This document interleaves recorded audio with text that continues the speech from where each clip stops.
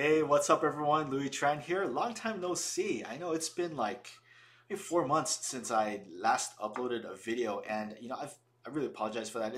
I have a backlog of videos, and at the same time I've been pretty busy with my personal life and my professional life as well. I just graduated WGU, Western Governors University, the online university that I was talking about in previous videos months ago. I started that program a year ago, and then I finally graduated almost exactly a year later, and I got my degree. I was busy studying. I was busy wrapping up my final exams as well as my capstone.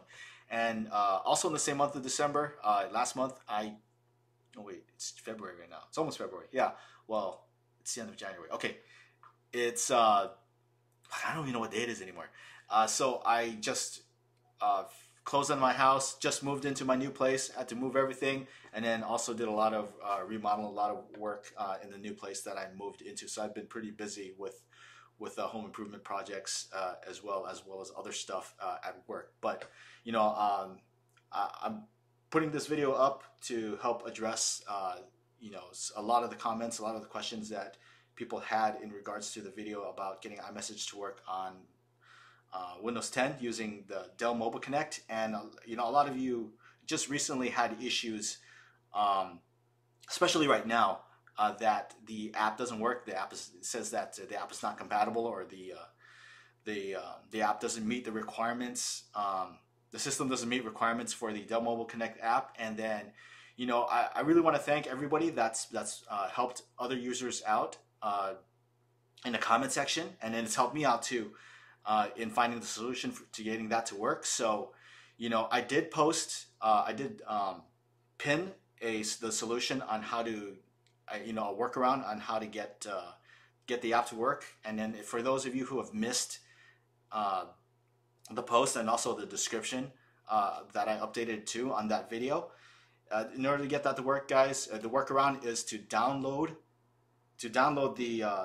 the older version of Dell Mobile Connect, which I posted in the pinned video. And I'm also going to include that in the description of this video, so that people who don't read the comments and people who don't who don't like reading anything but just like watching videos, so the solution to that, guys, is you have to download the downgraded version of Dell Mobile Connect. Again, the link is in the description of this video, and I'm also gonna pin that as well on this video. So in case you guys missed it, that's the way to do it.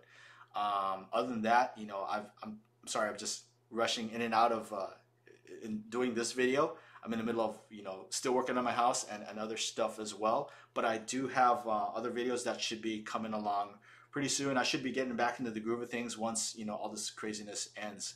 So Happy New Year! Have a great 2020, and remember, those who are investing in GameStop, hold the line, because we're gonna be millionaires. All right, guys, peace. I'll see you in the next video.